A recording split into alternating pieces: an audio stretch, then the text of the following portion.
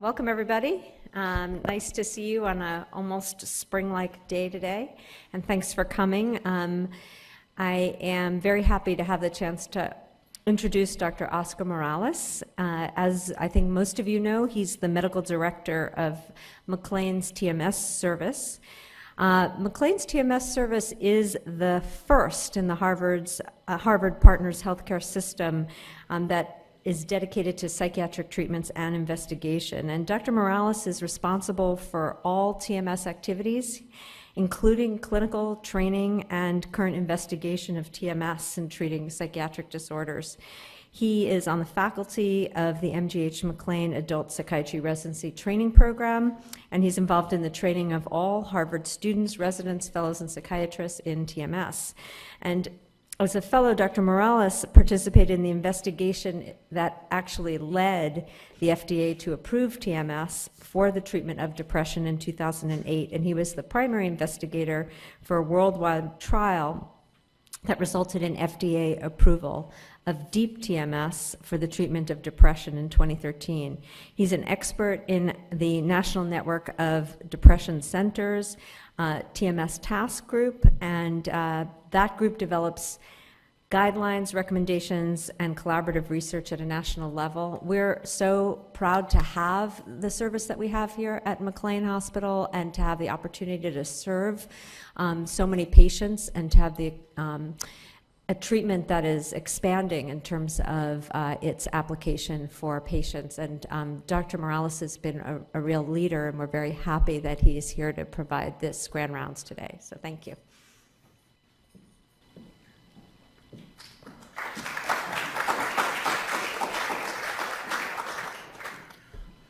Well, thank you very much, Dr. Greenfield. It's a special pleasure to be here. In fact, it's an honor to talk to you, but most important than that, working together has been a pleasure. It's been a number of years. Many of you and I interact in different ways. Some of them I know directly, some of you less, but it's been always a special opportunity to develop this project together. Today, it's a beautiful day, so I think that TMS is lucky because we enjoy good weather too.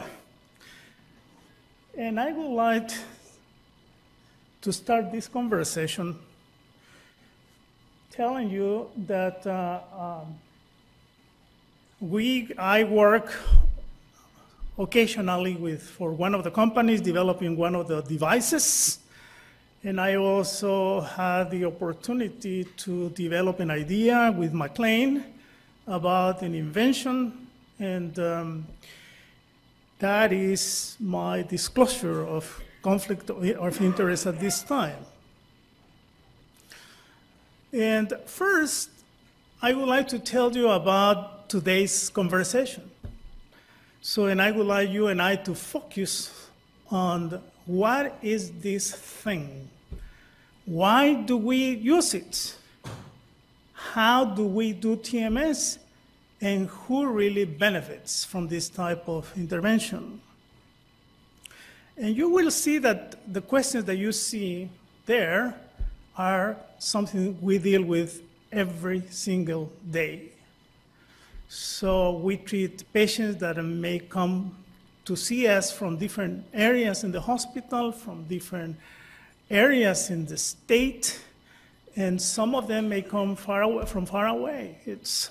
But the conversation always is about the same. And you're not the exception. I would like to share this with you. And I also would like you to see this as a conversation. So you need to ask questions. Please feel free to do so, doing so anytime. At the end of this talk, we'll have a time for questions, but I really feel comfortable if you feel comfortable interrupting and asking questions.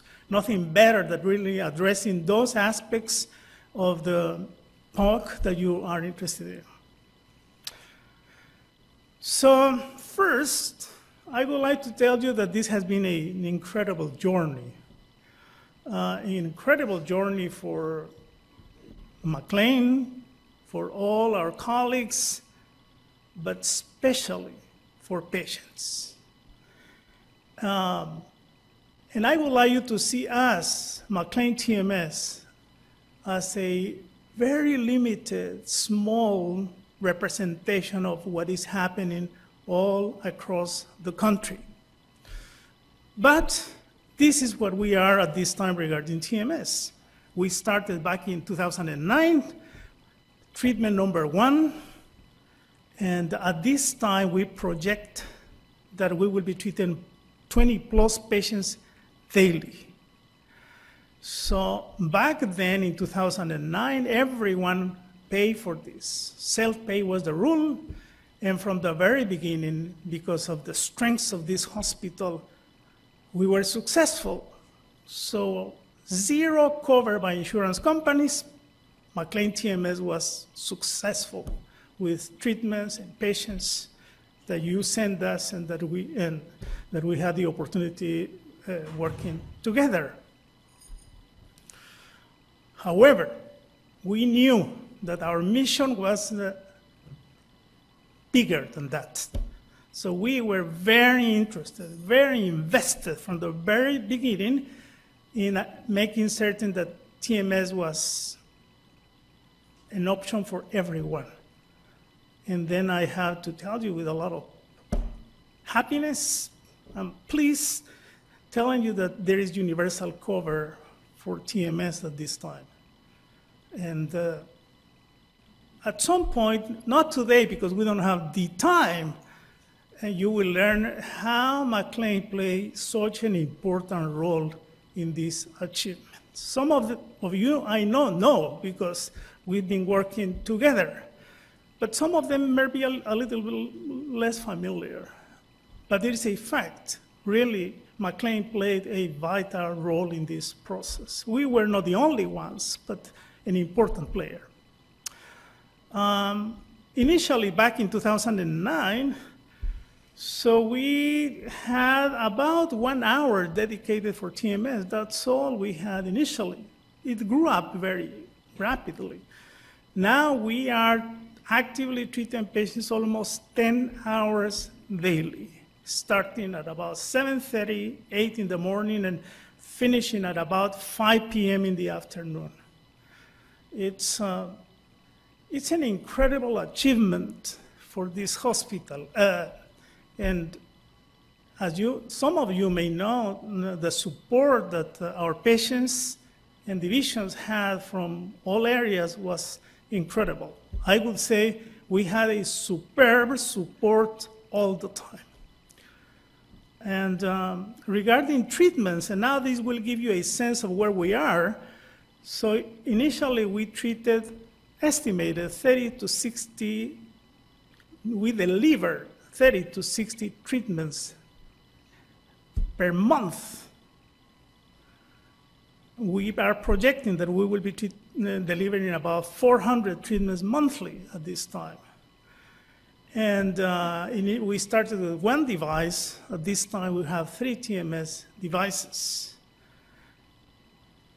What is possibly regarding patients remarkable? It's an incredible, remarkable opportunity, telling you that after thousands and thousands and thousands of treatments, there has been one complication. And that is in some way expected. Obviously, we don't want it, but the rates are probably below what has been described as the expected complication rates. Every single time from the very beginning, this was in our minds. So when you and I treat patients, when anyone, in fact, any division, any hospital, any specialty in psychiatry or in medicine, it's not psychiatry, we always think about what we can do to trigger some good response. And we must do every single thing we can possibly to avoid harming interventions or harmful interventions. Therefore, every treatment that we deliver, I'm talking about medicine, should be preceded by careful assessment of risks, burdens, in comparison to all the good benefits or effectiveness that treatments may potentially have. So medicine really has solid, universal, tested principles. And first, do no harm has been there all the time and is going to be there forever, because that is what we are for. Attempting to do the best that we can regarding effectiveness of treatments, minimizing risk. And TMS really meets all the criteria, and many other times probably surpasses expectations regarding these basic principles. There is a little bit of history that we will see gradually in different slides, but I would like to start telling you that, and I need to look at that screen for the following reason. It's, here the numbers are a little bit blurry, and you can see here that in 1940 we started with ECT, and then it was gradually growing in use. But one of the reasons why I wanted to show you this is because if you look at this 1940 and 1970, we are talking about 30 years gap. APA said nothing for 30 years. Why was that? I don't know, but there might be obviously good reason for that. But it's, we all, and I assure you that nothing, this will not happen with any other intervention in psychiatry, but happened in the past. So the other reason for showing this is that 1985 was the first time that TMS was used in a human. It happened in London, and as you can imagine, it was just the first time that anyone placed a coil on the patient's head and attempted to do something in a human being when alert, awake. So it's, since then, things started changing very rapidly.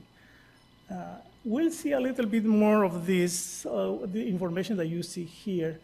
But in 2008, FDA approved first time TMS for the treatment of depression. We'll see more, so don't worry if you cannot see that very well. But here we have another slide showing you similar information. For instance, in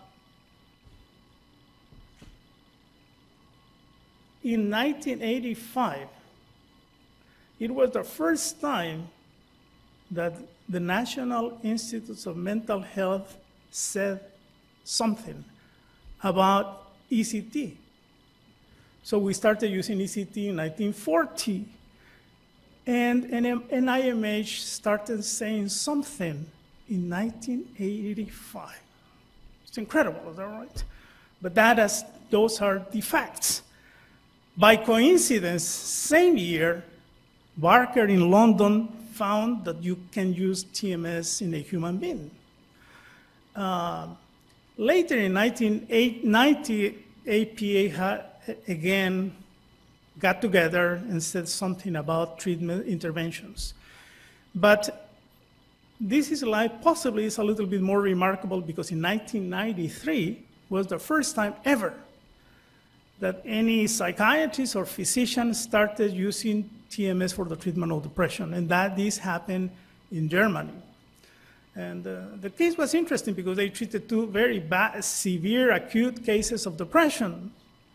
As you can imagine, TMS was very in early phases of understanding of development, so the patient really didn't get any better. But what was remarkable was the effort. Maybe we can do something with this. The rest of the information that you see here was brought to you because I would like you to focus on 2011. 2011 is when Medicare approved the use of TMS, covered TMS for the treatment of depression ever. So, and since then, Medicare regions in the country rapidly approved TMS and insurance companies follow. So it's estimated that more than 130 million population is actually covered in the United States. And because we knew that in 2008, FDA approved treatment device number one, expecting a second device, it was just a matter of years. And then that happened in 2015. But at this time, I have to tell you that there are more devices that FDA has approved, which makes things more exciting and more options are given to patients. So this is slide, maybe you have seen it before. So when we think about TMS, we think about what we do to the brain. And there are other interventions that potentially may be used or that can be used or that we can combine. So obviously we have ECT that has been in use for many years. It's mainly treated for mood disorders. Other conditions are treated too, and it uses electricity. Potential side effects are cognitive impairments. And MST is really similar to ECT, and is still in phases of development. But TMS is definitely already here. It was initially used as a neurophysiological tool. So for many years, there was investigation until the point when TMS was investigated and then approved for treatment of patients suffering from what we call now depression. Obviously, the major difference between electrical intervention and magnetic intervention, as you will see, is the ability to trigger some excitation or inhibition in the brain while the patient is fully awake and alert without the necessity of any other added anesthetics or medications. DBS is in research and has been already approved for OCD and Parkinson's, tremor. Very invasive. Some patients may still need it. And then it's important because it has given also a new perspective of some of the problems we deal with and how invasiveness sometimes can give us also better understanding of how the brain works. So where are we at this time regarding the law? Remember, at the end, it's incredible, but every single thing we do has something to do with the law.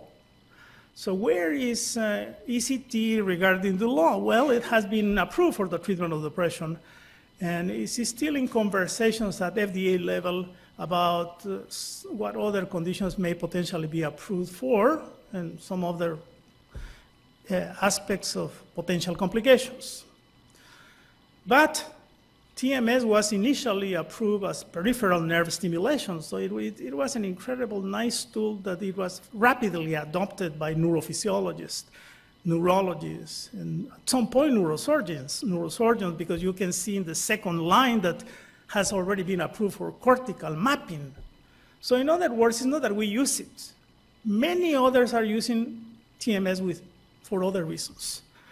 And certainly 2008 was FDA approved for the treatment of depression. DBS, again, it has been approved for Parkinson's and is remarkable. I don't know if you've ever had any opportunity to see someone treated with DBS for Parkinson's. It's a very effective type of, very invasive, but very effective. VNS is a sad story, and I'm not going to spend any time at this. It's still in use, but all the data didn't match exactly about what really happens in the clinical settings. The use has been very limited at this time. More research needs to be done. So at this time, FDA really regulates devices, and there's a very nice, I think, structured way of regulating any device that is or that may potentially be used in the country. But anything we do with TMS has something to do with this. Remember that all our patients have, the condition that we treat have different components. So there are many psychosocial components. There are many psychological components. There are medical components, behavioral components, and certainly we attempt to see most of the problem with depression from the brain point of view, because TMS targets exactly that. But sometimes there is this belief that TMS is a very complex, sophisticated, mysterious type of intervention. I would like to tell you that it's possibly the opposite. TMS is a relatively simple technology. TMS uses magnetic field technology. If you think about psychotherapies, the main basic science behind it is psychology. So you think about medication that we use, the main science behind it is chemistry, biochemistry. So now it's some biology too, of course.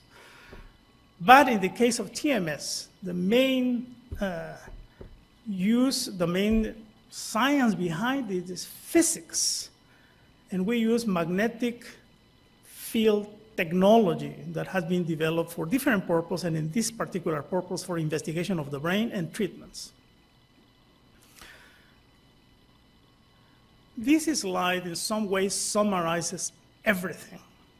If you look at this slide, you will see everything that is involved with TMS. So you have a coil. A coil is a relatively simple piece of component of the TMS system. This, as you can imagine, is attached to a device.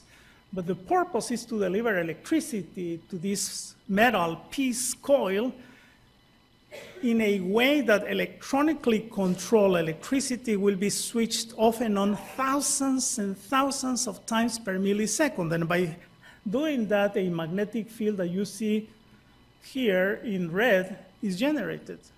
And then we also have the target structure. So we have a coil, a magnetic field, and the structure that we would like to target in the brain. That's basically what TMS research or treatment involves. So what is the relationship between MRI and TMS? Well, they both use magnetic field technology. Similar, different. Similar from the point of view that if you look at the power of Tesla power, they are not that different. So when you go, or patients go to MRI, they are exposed to similar strength of the magnetic field. And but the second box, rate of change of the magnetic field, makes a huge difference. Because if you see MRI, it's only 20 Tesla per second, and then in the other it changes dramatically. Therefore, when we deliver a treatment to a patient, the patient receives strong magnetic focus, concentrated energy in a very limited cortical area. And MRI induces no current in the brain. TMS induces current. That's the purpose. The main idea with TMS is going through layers in the brain, in the head really, skin, muscles, soft tissue, skull, to the brain. But the purpose at the end is inducing a stimulation with electricity. So the magnetic field will translate into electrical fields. All that sounds very interesting and nice.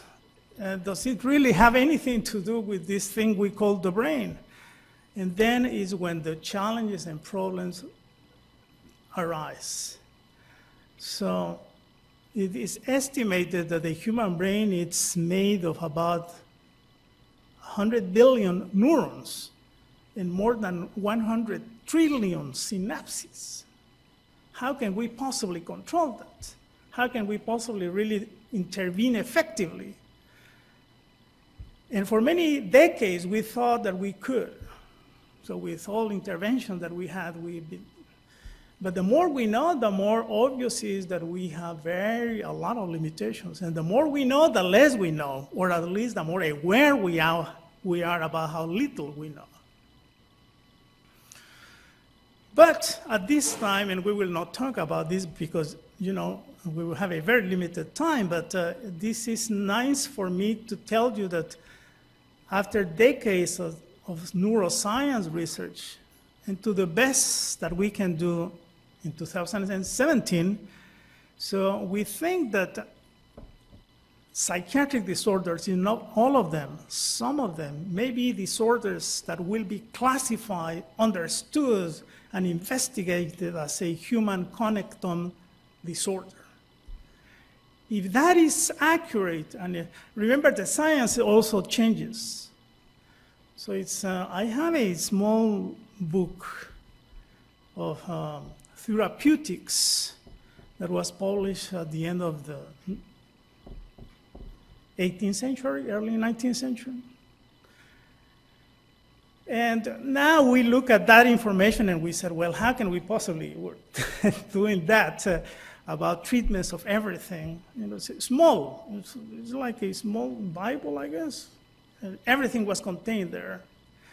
So maybe in 10, 20, 40 years, you will say, how can we possibly deliver TMS treatment for depression that way? But that's the best that we can do at this time.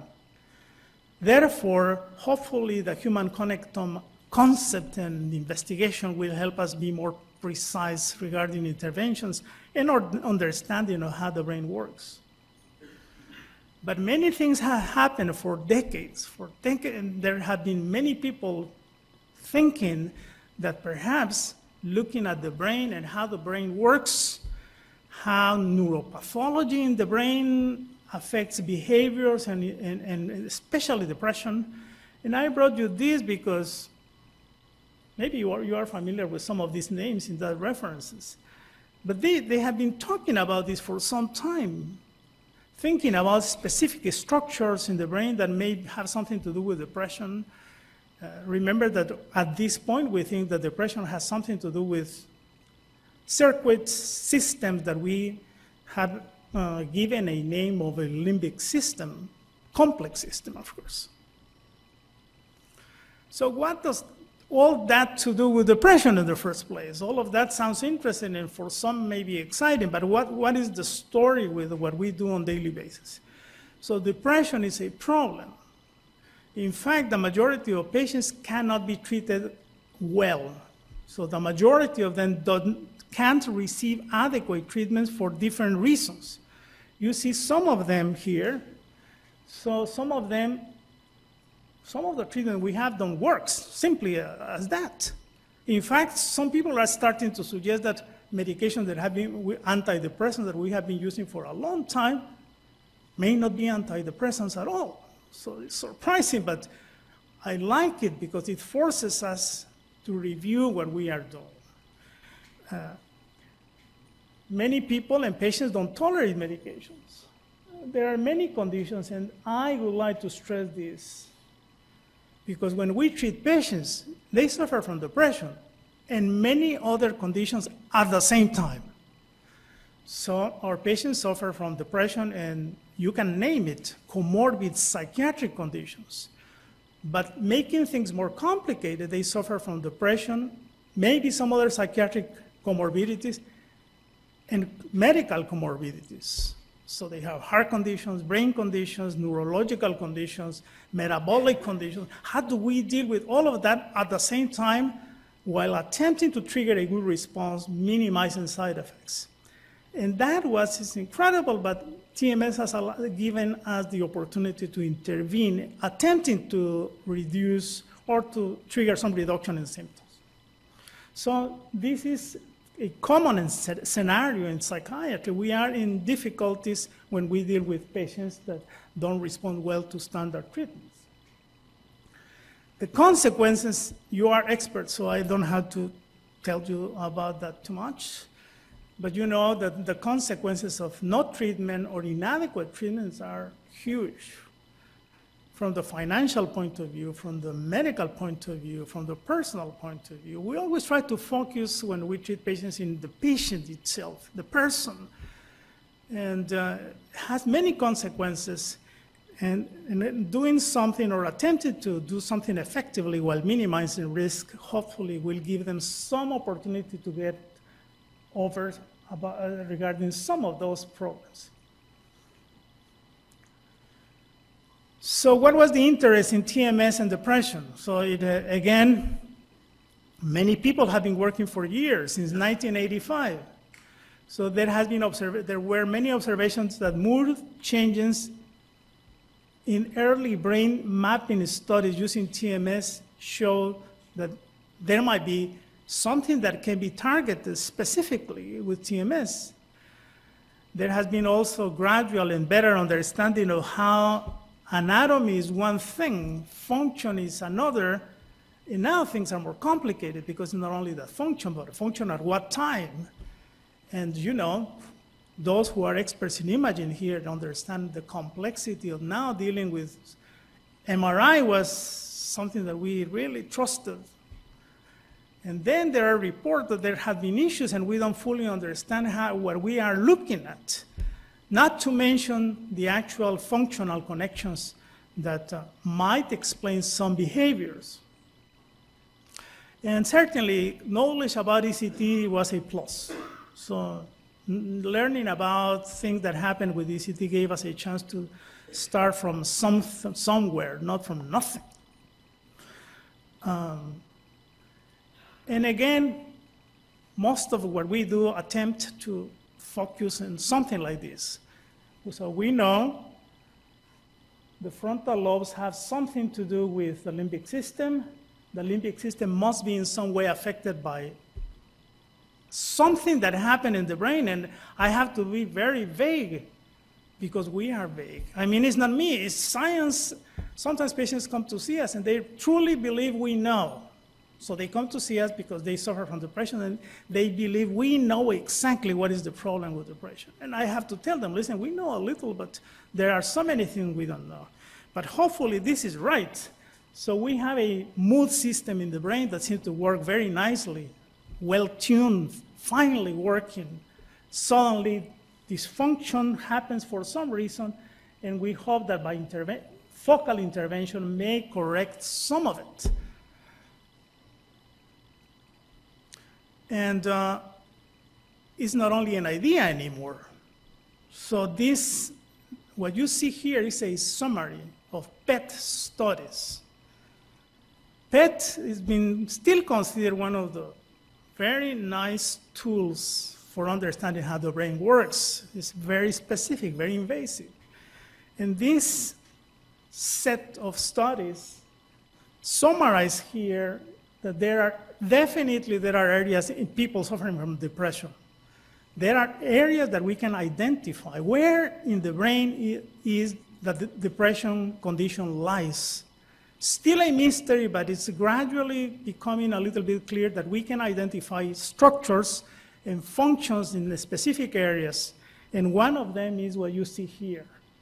If you look at the cingulate cortex, and you correlate cingulate cortex in depression and then cingulate cortex activity in treatments with medications, therapies, ECT, all of them have something to do with cingulate cortex. It's not the only one, but it's big. It's a big structure, and it's connected to other areas of the limbic system. So it's nice to have a criminal there that we can target. And this is an old device, and I show you this because that is the essence and the basics. There are many new devices. Devices are like cars. I always tell people that we work with different brands, colors, features, but the basics remain the same. So we have a capacitors of electricity, an electronic system controlling how electricity is delivered to this coil, and then the coil generating a magnetic field. And all that remains true for any device we have at this time. So different image, same basics. So you have here a coil affecting the areas that we think has something to do with a function that we are looking or thinking. And then at the end, what we are delivering is a stimulation with magnetic field, electricity that will depolarize neurons. And what makes our TMS unique is what you have here. Because we have to treat a patient who's fully awake, fully alert, and we have to go through layers, skin, soft tissue, muscles, and then the skull, 2 centimeters thickness. So having something that penetrates while the patient looks like you look now, awake, alert, calm, relatively comfortable, it's incredible in medicine, not to mention in psychiatry. But the purpose is depolarization of neurons. And this is how we think now about TMS. Will change, I have no doubts about it, but that's how we are thinking now. If it is true that the brain works through networks, if there are circuits, if there are interaction between different networks, so maybe by targeting an area, we can modulate deeper, far-away networks that have something to do with depression. And lots of investigation. So I always tell patients and people we work with, we are fortunate. TMS didn't start as a treating patients. So treating patients really is the outcome on decades of investigation. So we are in great shape. It's not enough, of course, but it was a good way to start. So things have been changing since 1993 because in 1993, this is what happened. So first people suffering from depression treated with TMS. And again, basics, but that gives you a visual appreciation of what happens when we treat patients. There is a device. Remember, this is only one of several devices, but all of them will, at the end, deliver a magnetic field to the selected target structure in the brain. What do we think it's really happening in the brain when we deliver a magnetic field? It's believed that the electricity really induces brain change by depolarizing neurons. And then multiple neurobiological effects can be studied. We don't fully understand it. We don't have all the evidence showing in order to tell you all of this happens in this sequence. But we believe that this depolarization and effects of the electricity in the brain that finally have some neurobiological effect, such as neuron growth factors release or production, which has been studied, of course. There are suggested mechanisms of action, but all of them at some point have something to do with depolarization. The settings and how we treat the patients are pure technical matters. They sound complicated, but they are not. It's just a matter of becoming familiar with them. So I don't want to spend too much time with the intensity, the frequency, hertz, pulses that we use. But I would like to tell you, like any other device, we can play with multiple variables, good and bad. Good because we can adjust, bad because many variables are a problem when you are trying to understand what really is happening. But now we understand that there is long-term activation or inhibition in the brain, depending on what kind of setting you use. And you can think about the effects in this way. So cortical excitability is critical for understanding TMS because we use the cortex reaction to TMS. And the excitability in the cortex can be increased or decreased. So, and the evidence in animals is there. So it's not only in humans, but we can do it. So when you think about medications that induce activation of the brain, for instance, anything that increases serotonin will trigger some reaction, some activation. Well, here you have a physical force doing the same. Or the opposite. Sometimes we prescribe medication that will inhibit neuron function. For instance, GABAergic medications. or medications given anti-epileptic or anti-seizure medications. So it's possible to do the same. It's not only possible, it's now using by neurologists treating patients suffering from epilepsy. So in other words, when you and I and our patients think about TMS, we are targeting either activation or inhibition, or sometimes both. Again, parameters matter, but obviously they are not the only component. So now we have the brain that we don't understand, as you know. And then it's not only that we don't understand the brain, but the brain changes very rapidly and adjusts to situations that we have no control. So experts in imaging used to do functional connectivity at rest or inactive settings. And that apparently was a nice paradigm is already changing, because the brain seems to beat us all the time when we try to do something. And there's a lot of effort, definitely, in TMS and imaging. Why is that? Because both are non-invasive modalities of intervention to the brain. So having two nice modalities for testing the brain is terrific. And I always tell others, we have two great modalities of non or least intervention regarding the brains, psychotherapies and TMS for purposes of intervention. And just to give you a sense how things change. So this is just number of pulses that were delivered initially, and this is changing. So it was believed back in the late 19th that giving too much magnetic energy could kill a person. So, and scientists were very cautious, moving slowly, gradually. And you see that huge difference between the strength of the treatments then and now. And it's not only the strength of the treatments and pulses, but other studies have been studied and will be studied again. This slide is pure technical description of possibilities. But for treatment of someone suffering from depression, you will get this. The machine is active for a few seconds and there is silence. Active machine, silence, active machine, and that repeats and repeats for a number of minutes. In our scenario, it's 20 minutes. And the purpose of this slide is showing you what is the electrical field that you trigger with TMS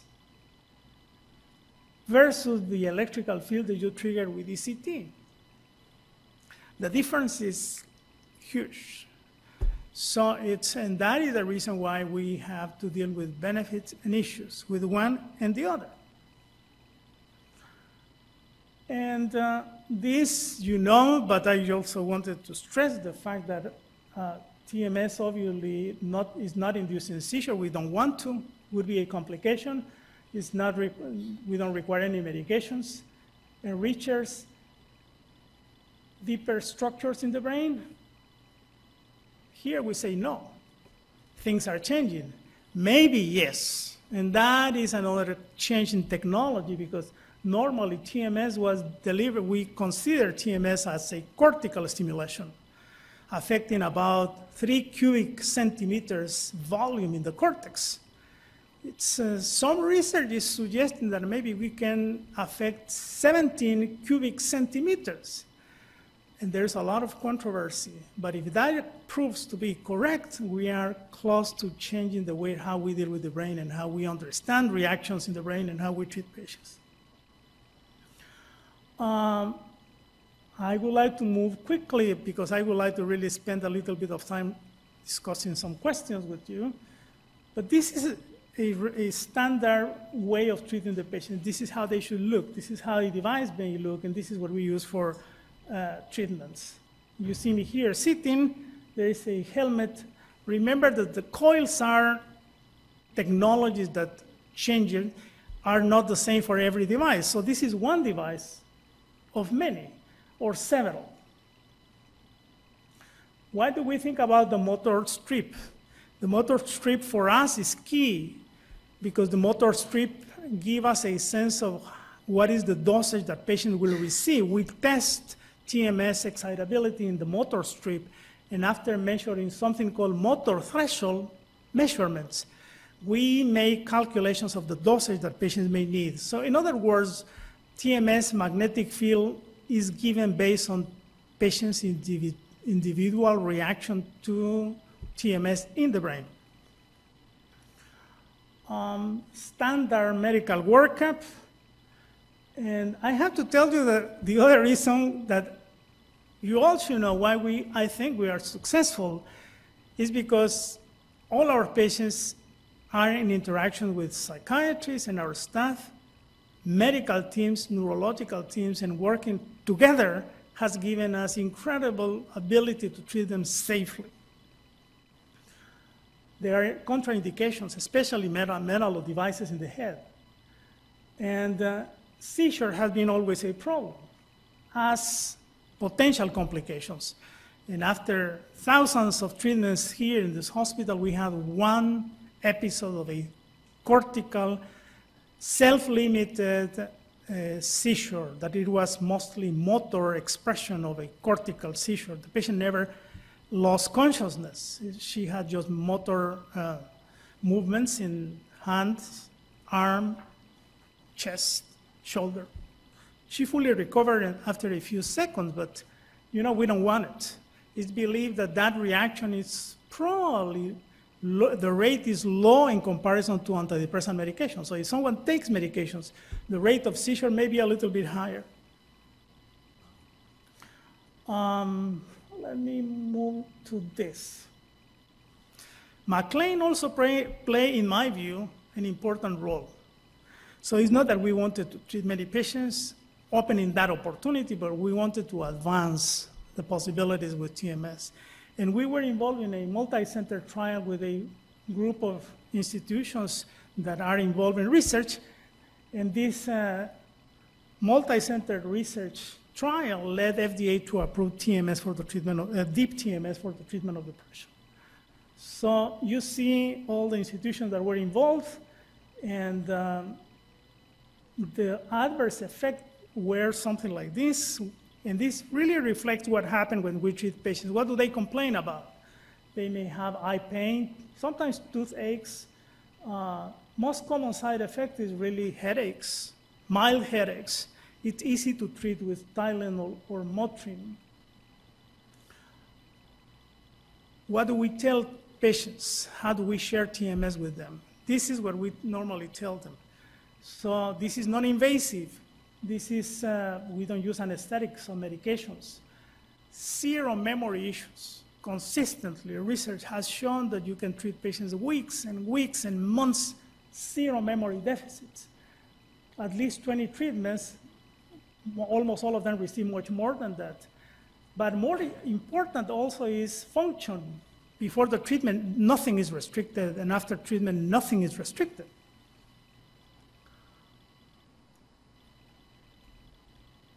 And I would like to quickly move to this.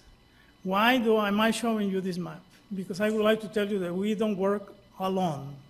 McLean is, in my mind, powerful by itself, but knows how to share and work together locally and all across the country.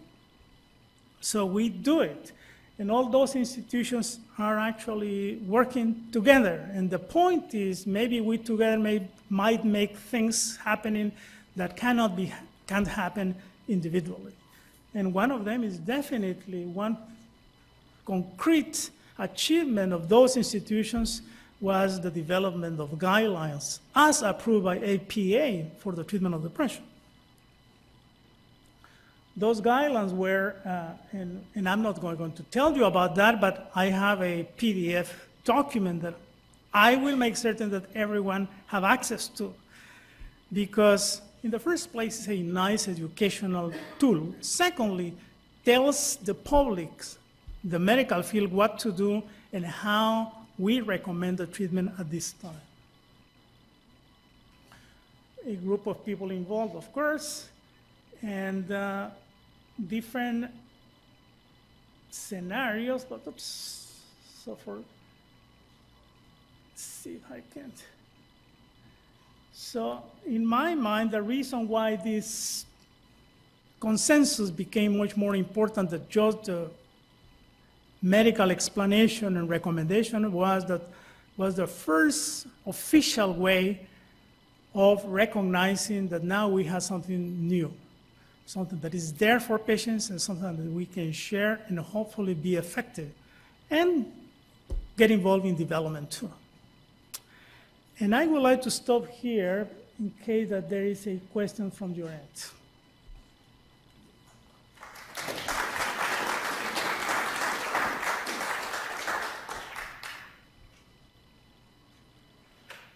She will be giving you a microphone, please. Can you comment on the efficacy of the treatment? Does it, what percentage of patients who appear for treatment Yes. have recovery, and what's the duration? Right, absolutely. So if we use the standard randomized controlled trials, sham controlled trials, it's one superior to placebo. Two important studies have shown that the effect in comparison to placebo is better than medications. But medications have a low response rate in comparison to placebo. So we are unhappy with that. So because we all are sharing the same problems. But at least we'll give you a sense that in comparison with antidepressants, TMS is there or a little bit higher. That is randomized controlled trials. In clinical settings, it's different. I hope different, better. But randomized controlled trials means the patient will be treated with TMS only versus sham. Clinical settings are different. Our patients are taking medications, antidepressants, other medications. They are involved in psychotherapies. Sometimes they are in programs. And we add TMS. Therefore, when you and I think about TMS, we must think about augmentation strategies. Similar to ECT. ECT patients never stop medications. They never stop psychotherapies. They continue doing everything while we give them ECT. Same thing here. Why do we have to do all this at the same time? Why do we have to give them medications, psychotherapies, programs, and TMS? And the answer is our lack of knowledge about how to do it directly, effectively. We don't fully understand depression. Therefore, we do everything we think will give patients better chances to succeed. And therefore, in clinical populations, the rate goes higher. So of all patients that we treat, we believe, or we have the information about 25% at least of the patients have full remission. 25% of the patients have response, which means at least 50% reduction in symptoms.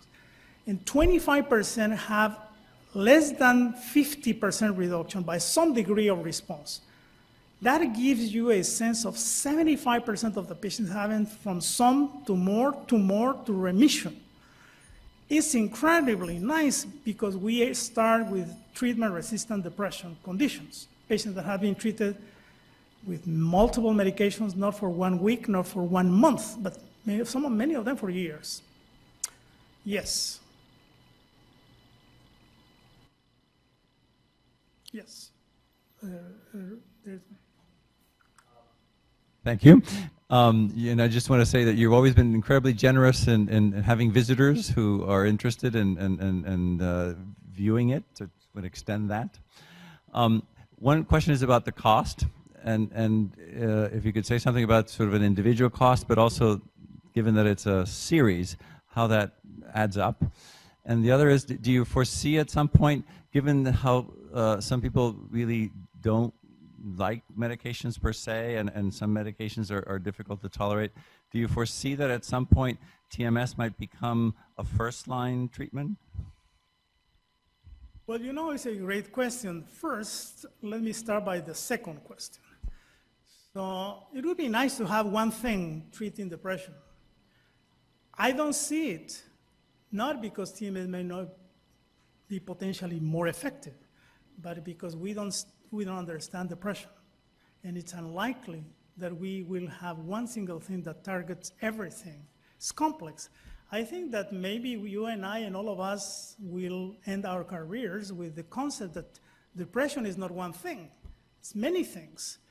And we put them all together, you know, we put all the symptoms, everything, behaviors together, put them in a bag, and we said, this is depression.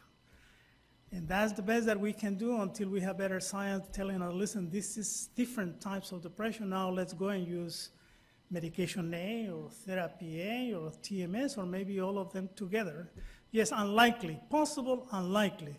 Regarding the cost, it's almost all insurance companies in Massachusetts cover, which means no burden, no extra burden for the patients. But if they have to pay for this, in this hospital, it's about $8,000 per course of treatment, which is 6-7 weeks of treatments. Is that expensive or cheap? It depends. If you have a stent placed in 40 minutes, it's about $25,000. So I tell our patients, listen, we should do more. We should do more. Maybe we should not charge you more, but we should do more. This is a relatively cheap intervention when you think in other medical interventions that are much more expensive. Yes. What's been your experience to date in more complex patients with comorbid PTSD and anxiety? Yes, thank you for asking, because at this point in time, we don't treat anything else but depression. But comorbidity is there in many of them. Therefore, do we expect patients with depression having comorbid PTSD? Many of them do. Do depression may coexist with comorbid anxiety disorder? Definitely, yes. Therefore, we don't treat other conditions, but we hope that if we treat successfully depression symptoms, other symptoms hopefully will become a little bit more sensitive to standard care, therapies, medications, and other treatments that we have available. So it has to be tested too. It would be nice at some point to have a randomized controlled trial testing that idea, but that's what we do. But we are not the only ones. Everyone is doing the same with medication, with therapies, and with ECT too. If someone suffers depression and PTSD, we never say, listen, we are not going to give you ECT. The opposite, we said, let's do it. Same thing happened with TMS, I guess. It's after 1, so I don't know if you're available to catch up with people after the talk, Dr. Morales. All right, well, let's say thank you.